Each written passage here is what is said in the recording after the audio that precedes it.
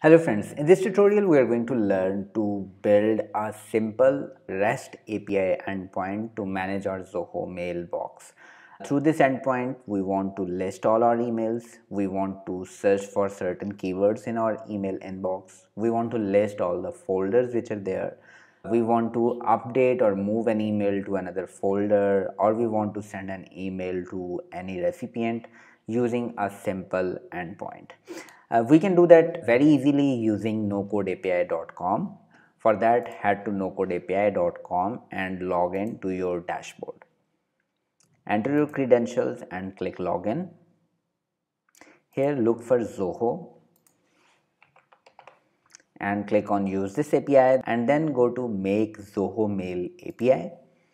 And here, choose your account which you want to manage using NoCodeAPI, and allow NoCodeAPI to access your Zoho Mail details. Click Accept. After you accept, you will be redirected back to NoCodeAPI's dashboard.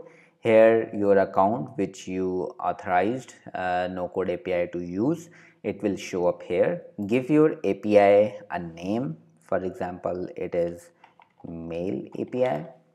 And then click Refresh drop down and choose your account name and click Create. After your API was created, you will see its endpoint listed over here. It is a secure endpoint. Do not share it with anybody. To test all the features which this API provides you, click on Use this API to open the playground and go to List Emails. In the List Emails, click and test this API to see all your emails listed in JSON format. You can also search for any keyword. After we searched Zoho, we found all the matching emails in our data array in our response.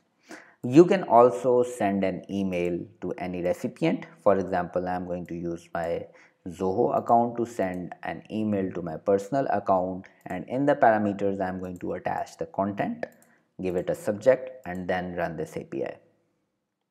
After this post request was successful, I am going to see that the mail was sent successfully. Next, I can list all the folders which are there in my Zoho mailbox. So after the folders request runs, I am going to see all my folders which are there in Zoho inbox showing up over here. Also, to make sure that my email was sent successfully, I am going to open my mailbox and see that this email should show up over here. So this is how you can use these endpoints to manage your Zoho mailbox. If you have any queries, you can press this button and you can reach us. We will be happy to help you out. Thank you for watching. Goodbye.